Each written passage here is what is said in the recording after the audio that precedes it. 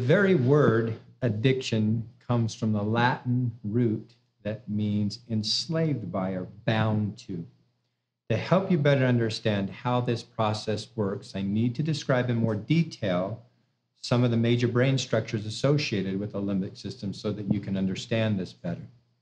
In the limbic system, I want to introduce you to a place called the septum, the amygdala, hippocampus, and thalamus. These four parts play an integral role in addiction. The septum contains our pleasure centers, and particularly sexual ones, but that's where the highest concentration of dopamine receptor sites are. Even though we have dopamine receptor sites on every cell in our body, it begins in the limbic part of the brain and then floods a cascade of chemicals, which is a chemical reaction process that we can feel through our whole body almost instantaneously. So our pleasure centers are located in the limbic system. And remember, the unconscious part of the brain. So we don't control from the rational moral part of the brain whether we're triggered by something. That's outside of our control. And so understanding that is critical, okay? The amygdala, that's the little part of our brain that centers on fight or flight responses, the survival part to keep us alive. And then we have something called the hippocampus, which is mainly involved in memory. This is how our brain works. We see things with our eyes. Immediately it goes to the thalamus, deep in the limbic system, which is the gathering place for all sensory information. So when I say sensory information, that anything that comes from our senses, our five senses, sight, sound, taste, touch, smell, all of those things are being interpreted in the thalamus on a regular basis, moment by moment. And the thalamus then weeds out those things that are not survival type things. And so the amygdala, our fight or flight, this is really interesting. Research has indicated that it can read responses, emotional responses in people's faces in milliseconds, meaning fractions of 1 second. The limbic system is always scanning and responding to certain things outside of our awareness. And so that leads to the question, okay, so how does an addiction even develop? So we understand a little bit more about what these four things do, the septum, amygdala, hippocampus, and thalamus. So as we go through life, we have experiences. We come across things. Every one of us have experienced different pleasurable things, whether it's taking a drug for the first time, a drink, having a sexual experience for the first time. They're meant to be pleasurable. And so in the limbic system, the pleasure centers they go off. And then the hippocampus, which is mainly involved in memory, it memorizes that. It memorizes a certain substance or thing with pleasure.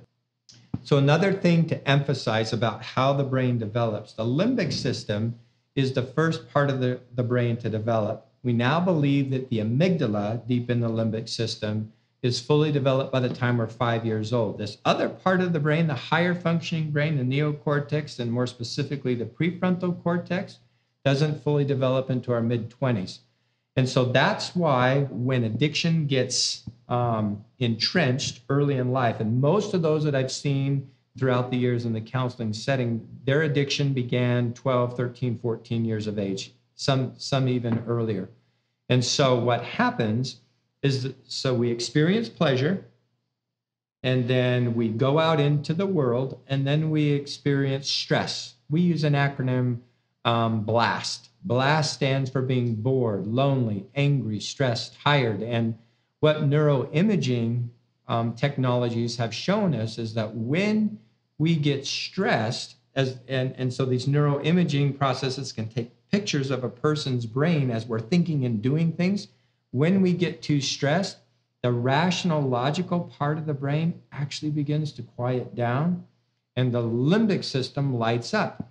Because remember the second prime directive, avoid pain. When we're too stressed, bored, lonely, angry, stressed, tired, the limbic system goes, this is not a good state to be in. the hippocampus, because that's where the major source of memories, it will go on a search for a memory that will take the pain away that's associated with pleasure. And so it will hit on a memory that this will work, this will work, this will work. And then all of a sudden, a person has what's called a craving. This is this insatiable drive to go do something, right? You've experienced that in your life. When you don't want to feel that way, you don't know why you feel that way, all of a sudden you have this craving to go act out. Now that you understand that this craving comes from the unconscious part of the brain outside of your awareness, you don't need to feel guilty about it. And typically what happens with those who don't understand the whys and how this happens is you'll get frustrated with that and you'll try to resist it. So one case in point, there was an individual who was struggling with a sexual addiction, and he was driving home one day for work. His wife was out of town, and he was highly triggered. He was driving home in the car, and the trigger hit him, and he didn't recognize that what had happened at work really set him off. His boss yelled at him, and just created all sorts of insecurities within him. So he's driving home. His wife's not home. All of a sudden, he has this powerful craving to go get his drug of choice. And then he says to himself, without understanding, he starts fighting it. He says, no, I'm not going to do that. No, that's bad. That's wrong. And then what happens is, as he's doing that, his limbic system is being threatened, because the limbic system, it's kind of like the Incredible Hulk. The limbic system's going, what are you doing to me? I'm just trying to keep you alive. And so the pressure becomes more intense, and this battle is going back and forth between the rational part of the brain and then the limbic system. So it's like a war going on. And as I've mentioned before, you cannot overcome an addiction and beat the limbic system by willpower alone. You just aren't strong enough to do that, because the limbic system is the survival part of our brain, and it always wins in the long run. Went right and acted out, and then he felt horrible afterwards, because addiction never works in the long run. And so understanding the whys, as he started to process things, as he continued to move forward, he had other experiences where it was very similar to that, but then he learned what to do with the trigger when it happened, and he was able to get through it without acting out. So the limbic system is the type of brain that is functioning in a lion or a tiger. So when a lion or a tiger gets hungry, what does it do?